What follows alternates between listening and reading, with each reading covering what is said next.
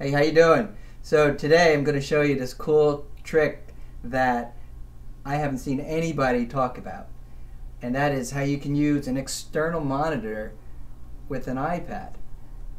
I know that a lot of people use an external monitor when they use a laptop computer, so why not use that same monitor for your iPad? And this is how you do it. It's really quite easy. What you have to do is simply pick up one of these. It's an HDMI adapter sold by Apple, and you simply put in the HDMI cable that was in your computer into the adapter, and then there's also a little port here that you can put in the wire to charge your iPad to the back, so now you can charge your iPad while you're working. And you simply put that into your iPad and turn on the monitor. Ta-da! And there is your gigantic iPad screen. And it's terrific for reading, for checking news, reading emails. I love it. It's terrific. It's like a whole computer experience. And it's way larger than your regular screen. This is a 9.7-inch iPad. But now with this screen, let me measure this. I just happen to have a tape measure with me.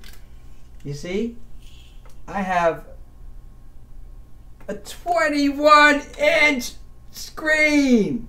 Isn't that incredible? So this is actually a 27-inch Samsung monitor. But as you can see, the aspect ratio is different than on the iPad screen, so you're really not getting all of it. But hey, this is still pretty darn amazing.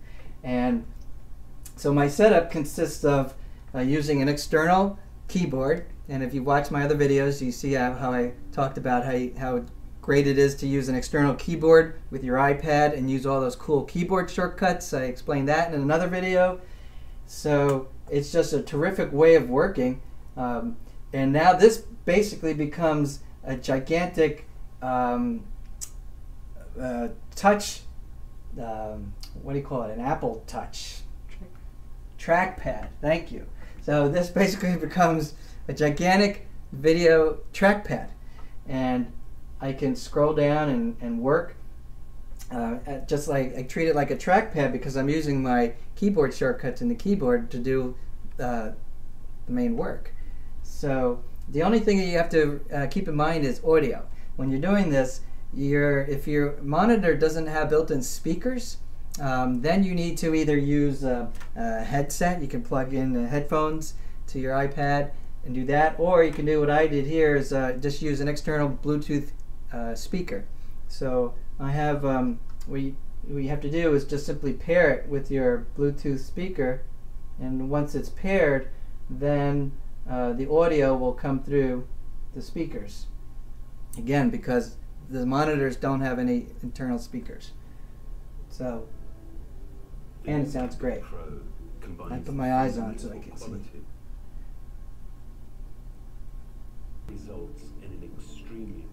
Okay, so another cool trick is if I make this go full screen, now videos do take up your entire computer display. So if you're watching Hulu or Netflix or YouTube movies, you do get the full experience even though you're running an iPad. So let me just pause that real quick, and it's interesting. I talk about this. This is the video of Apple's new laptop computer with the little tiny video touch. Well, this is almost like that same similar concept and thinking, but now my trackpad is the video touch, and it's huge. And I just love working in this type of environment, and it's a great little setup, and it doesn't cost a lot of money to do. So give it a shot. That's it for today. If you like this video, subscribe, and I'll talk to you soon. Bye.